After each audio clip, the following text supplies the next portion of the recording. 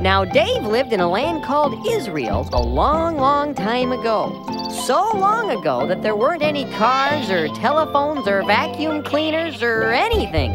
There were mostly just sheep, especially around Dave's house, because Dave was a shepherd. No, that's not him. That's one of his brothers. Nope, another brother. Nope, another brother. Dave had a lot of brothers. Aha, there he is. No, not the sheep. He's behind the sheep. Shoo there, Fluffy. Hi, I'm Dave. I have a lot of brothers.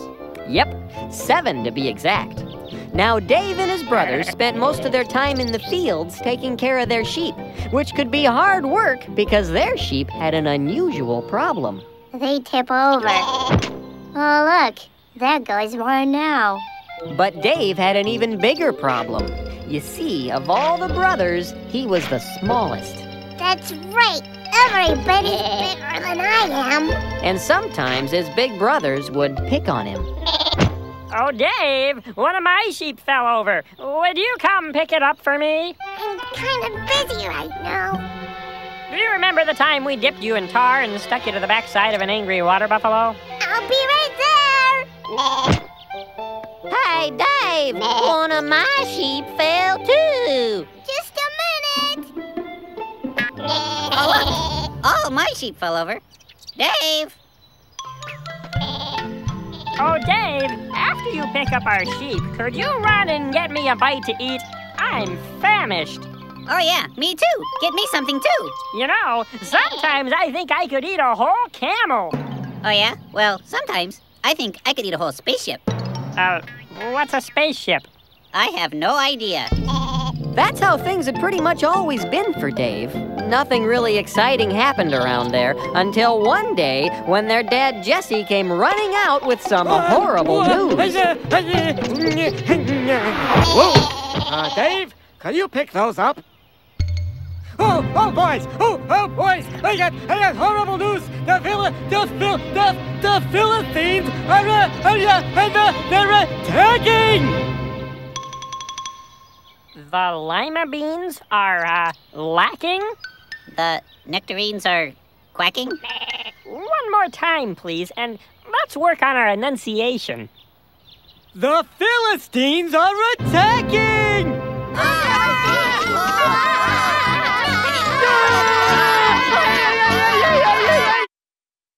Bob, what are the Philippines? The Philippines are a group of islands off the coast of Southeast Asia, but that's not important now. The Philistines were people who hated Israel. They wanted to take Israel's land and make the Israelites their slaves, so they'd have to do whatever the Philistines told them to do. Oh, that's bad. You're right.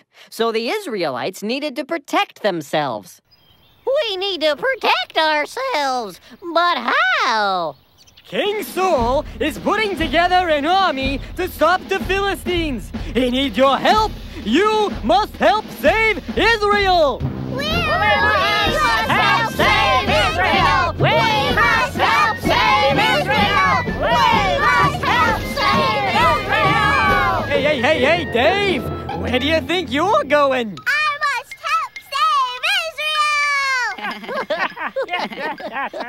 It's very nice that you want to help, but saving a country is a big thing. You're a little guy.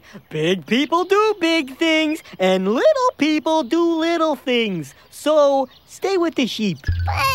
But... Can you believe that?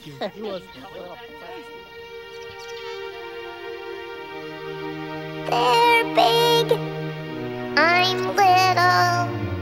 They go, I twiddle. Why can't little guys do big things too?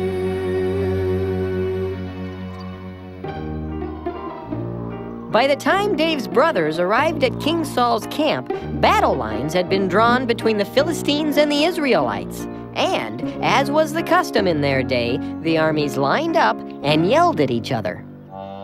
Hello, Israelites! You are pigs, and soon we will put apples in your mouths and stick you in our toaster ovens! Ha ha Oh, yes, after we defeat you, you will be our slaves and you will have to fetch us our slippers. Yes, and iron our trousers. Oh, and wipe our little noses. Aha, and scratch that spot on our backs we cannot reach no matter how hard we try. Don't you have anything to say? Do you guys have any fried chicken? I've got a real hankering for fried chicken. Yeah, me too. This is going to be easier than we thought. You know, I think I can save us all a lot of time. How about if we bring out our strongest man, and you bring out your strongest man, and they will fight. If our champion beats your champion, you will be our slaves. But if your champion defeats us, we will be your slaves. What do you think about that? Well, the Israelites were getting kind of tired of the yelling, and the Philistines did seem a little on the small side, so King Saul agreed. That seems like a reasonable idea. All right, we agree. Send out your champion. Hey, Goliath!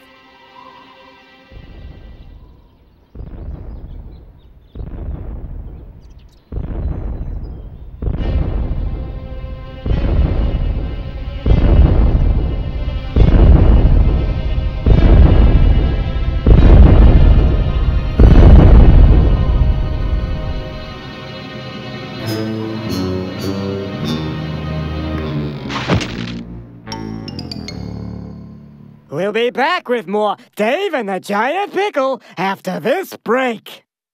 And now it's time for Silly Songs with Laddie, the part of the show where Laddie comes out and sings a silly song. One day, while talking with Dr. Archibald, Laddie confronts one of his deepest fears. If my lips ever left my mouth, packed a bag and headed south, that'd be too bad. I'd be so sad. I see, that'd be too bad. You'd be so sad. That'd be too bad. Alrighty. If my lips said adios, I don't like you, I think you're gross, that'd be too bad. I might get mad. That'd be too bad. You might get mad. That'd be too bad. Fascinating. If my lips moved toodaloo, left a mess and took my tooth, that'd be too bad. I'd call my dad. Oh dear, that'd be too bad. You'd call your dad. That'd be too bad. Hold it! Did you say your father? Fascinating! So what you're saying is, if your lips left you... That'd be too bad, I'd be so sad I might get mad. I'd call my dad, that'd be too bad. That'd be too bad. That'd be too bad. Why? 'Cause I love my lips. Beedly-bap-bop-beedly-bop-boo, eeby-dap-bop-boo-ba-da-boo-bow. Yabba-dap-bop-dee-ba-bow-boom-bum, beedly-bop-bop-dow. Yabba-dabba-dabba-blue-blue-blue-blue-blue.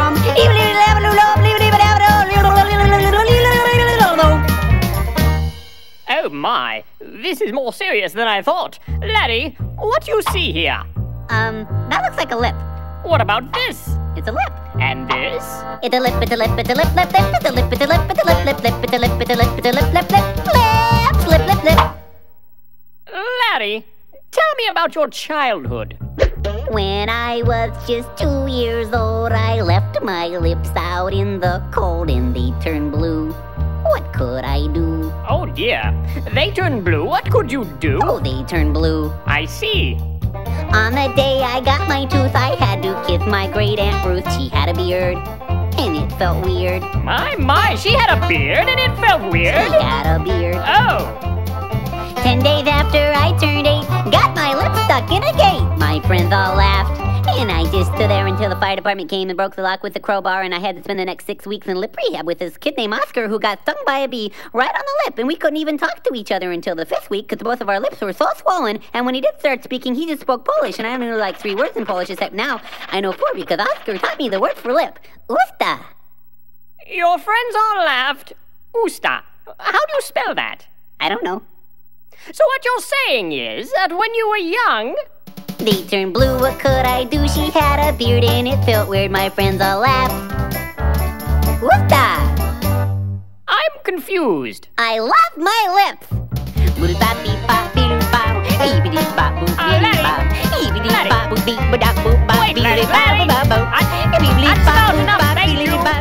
This has been Silly Songs with Laddie. Tune in next time to hear Laddie say... Have I ever told you how I feel about my nose? Oh, look at the time. Bye, ba-boo, ba-billy, ba-biddy, ba-boo, ba-billy, ba-billy. And now, back to Dave and the giant pickle. Who will I fight? The Israelites were so terrified of Goliath that they all ran away and hid. Nobody will fight. I'll come back tomorrow. And that's exactly what he did. Goliath came back the next day, and the next day, and the next day for 40 days. But every time he showed up, all the Israelites ran away and hid.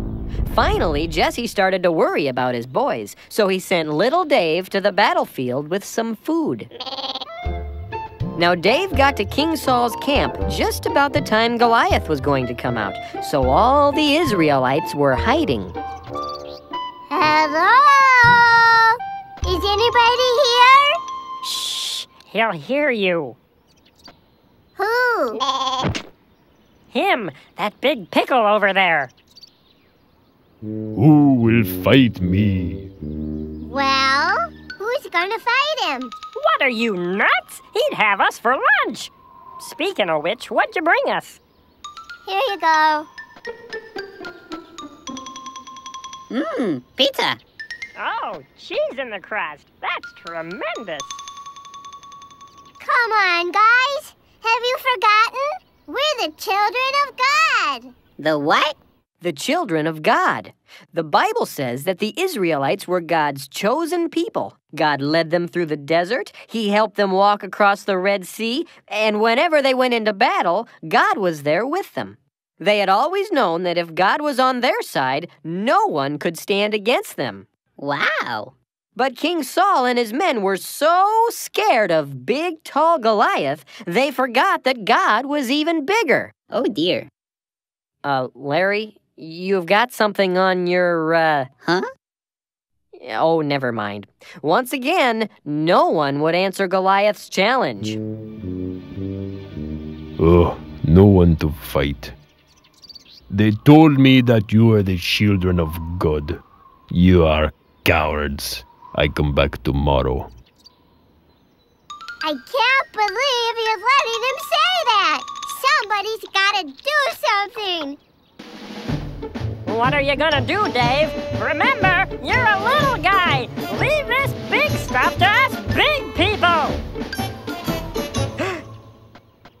Do you think he saw me? No, you're okay. Phew. Well, Dave knew exactly what he had to do, so he went straight to King Saul and announced his plan. I will fight Goliath. King Saul took the news rather well. I'm sorry, my ears must be failing. I could have sworn I heard you say that you'd fight Goliath. But you didn't say that, did you? Yes, I did. Oh, I say, that's very kind, but let's be reasonable. You are a tiny little fellow, and, well, Goliath, he's enormous. No, that's a job for a big person, not a little boy like you. You're not going to sing, are you? Couldn't you just play your harp and I'll throw things at you? Oh. You're big, I'm little. My head only comes to your middle. But I say little guys can do big things too. Yes, but Goliath, He's big, but God's bigger. And when I think of him, the twin figure. With his help, little guys can do big things too.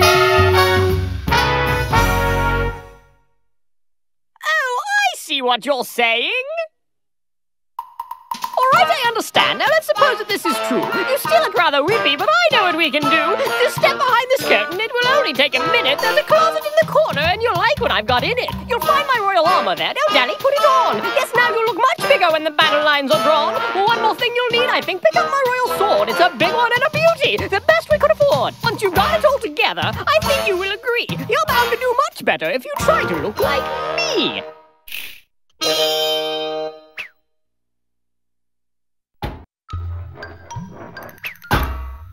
Oh dear. You know, I think maybe I should just be plain old me. Oh, yes. Well, I suppose. But have you seen Goliath? Why, he's He's big, but that's bigger. And when I think of him, that's when I figure. With his help, little guys can do big things. With his help, I know I can do big things. With his help, little guys can do big things too.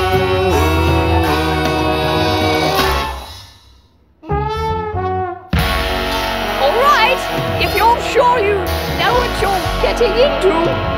Oh dear. Well, Dave wasn't exactly sure what he was getting into, but he knew God would be there with him. So he went down to a stream and found 5 smooth stones. Then he went back to the camp and waited for Goliath. Who will fight me?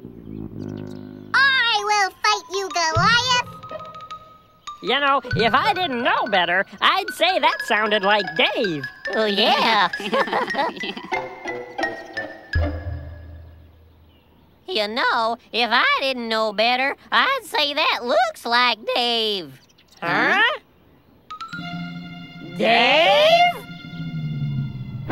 Goliath was equally surprised. Who said that? I did. Huh? Whoa! Am I a dog that you come at me with sticks?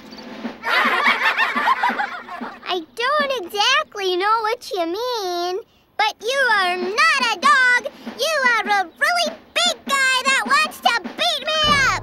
And I come at you not with sticks, but in the name of the God of Israel, who this day shall help me defeat you. We will see who defeats who. Now we fight. It's showtime!